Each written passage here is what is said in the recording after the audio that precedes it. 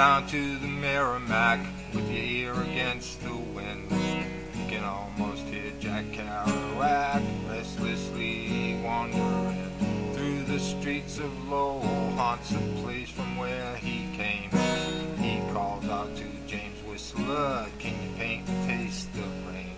La-dee-da. Oh, yeah, yeah. Can you paint the taste of rain? While the willows weep for the beatman who had snow inside his shoe.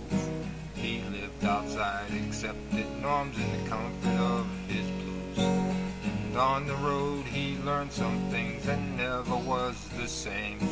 He saw that birth meant death for sure and everything's in vain. He defined a generation, it's where hippies got their start.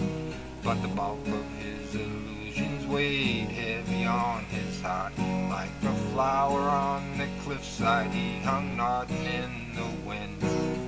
Then in old St. Petersburg, the angels came for him. So when you pass by Arthur's Diner, take a look across the street. You'll see the weeping willows as they sashay in the breeze.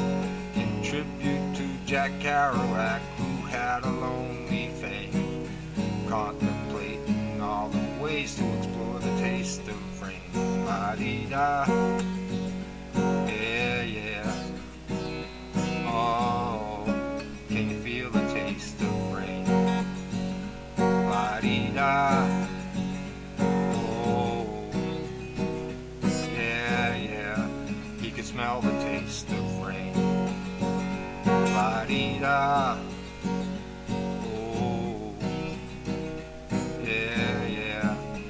Hear the taste of rain. La-dee-da. Oh, yeah, yeah. He could see the taste of rain. So if you go down to the Merrimack with your ear against the wind, you can almost hear Jack Kerouac restlessly wandering through the streets of Lowell, haunts the place from where he came. Calls out to James Whistler, can you paint the taste of rain?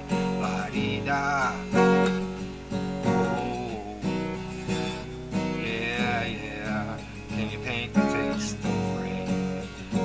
If you go down to the Merrimack, put your ear against the wind, you can almost hear Jack Kerouac restlessly wandering through the streets of Lowell, haunts the place from where